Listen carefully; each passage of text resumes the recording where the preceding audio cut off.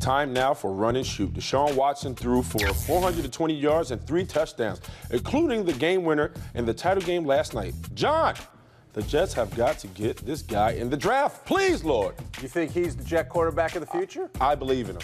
And I'm going to tell you what, I don't think he's going to make it to the Jets. I think Cleveland is going to take him because that's what Cleveland do. They take bad quarterbacks, or they take any quarterback. But I tell you what, the Jets are at the point where they'll take anybody. Fitz didn't work out. Geno's a free agent. They don't have a guy on their roster currently that can win them 6 games. So if you got a young guy, this guy showed grit, he showed tough. He took a hit in the first quarter, and I thought he was done for the game.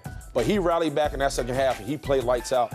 To play in the NFL, I'll tell you what, to be a quarterback, you're going to need some moxie and toughness. You're going to take some hits.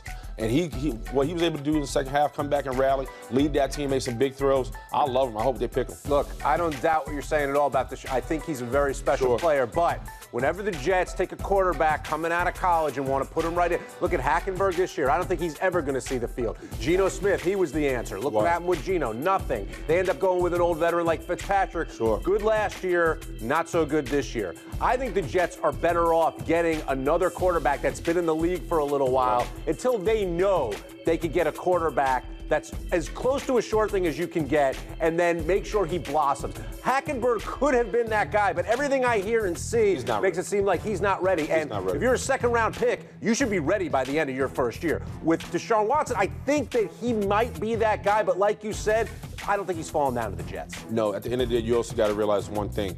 The Jets need more than a quarterback. Yes. So if you can go get a tight end, outside linebacker, or another stud left tackle, because listen, Clady's not back. They lost to Deshaun Ferguson.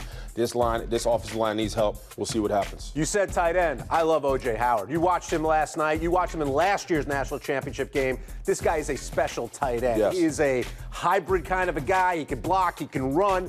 He would be a huge asset to the New York Jets, because right now and tight Giants ends and the Giants as well. Any NFL team, because like these guys are really, really special. And if you can grab one early, like Howard, who's got this experience playing in the national championship game every year because you're Alabama, he could be a difference maker. When you look at the Jets' weapons this year, tight end just wasn't an option. It wasn't an option, and then Chance Gailey offense needed a tight end. You need a tight end who's a willing blocker, a guy who could stretch the chains, a guy that could be a safety net for a struggling quarterback. They had none of that. So if you can get a guy in the draft and possibly pick this O.J. Howard kid, big guy, put him in the flex, let him run a skinny post, a willing blocker on the outside, you may have something special. Now, Jets pick early. Is it too early to take somebody like O.J. Howard in their spot?